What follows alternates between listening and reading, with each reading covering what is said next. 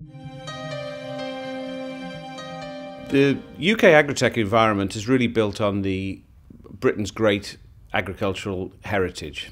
The agricultural revolution happened a long time before the industrial revolution, and we've continued as a country to develop as a leading agricultural producer. You combine that with outstanding research and development, great technical advances, and we're really making progress on some of the key challenges that the world faces today, feeding the planet and not doing any further damage to the environment. Well, there are three great things about UK Agri-tech. The first is that we've got world-class science, some of the best universities in the world like Cambridge, Oxford and Reading, and they're doing cutting-edge work in Agri-tech.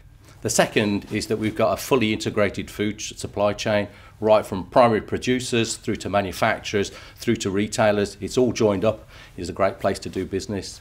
And the third is we've got a very dynamic centre of business, a gateway to Europe, and that's why the UK is a great place to work. UK's reputation in science and research actually attracts quite a lot of interest from the Chinese side.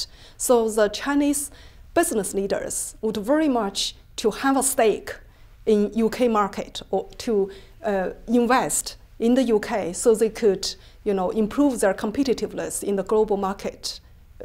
Trying to tap into, UK's reputation in such a way. This is one side. Being in the UK is very important to Syngenta, particularly in research. So we've been doing research in the Gellets Hill Research Centre in Berkshire for over 80 years, and agrochemical research at Gellets Hill has contributed to many innovations in agriculture and changed the way that the world does agriculture.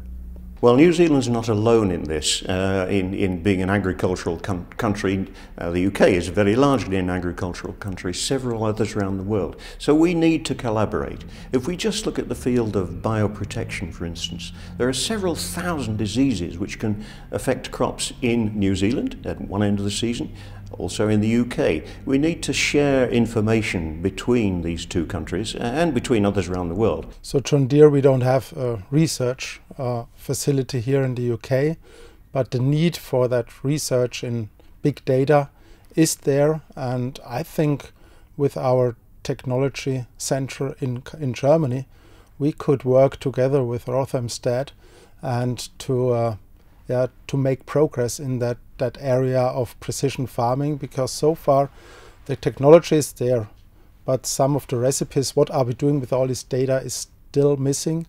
And with working together, we can really, our customers can benefit if they can easily use research results from Rothamsted on our machines.